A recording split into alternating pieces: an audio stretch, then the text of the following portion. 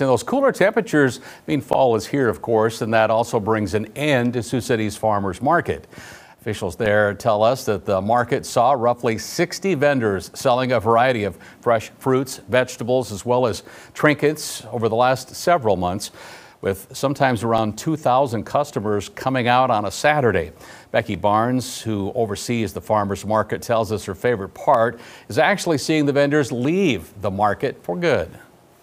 You see a lot of businesses come and go, and that's a good thing because a lot of them will start out here at the farmers market as a brand new business, and then they'll grow. They'll get bigger, they'll get a storefront.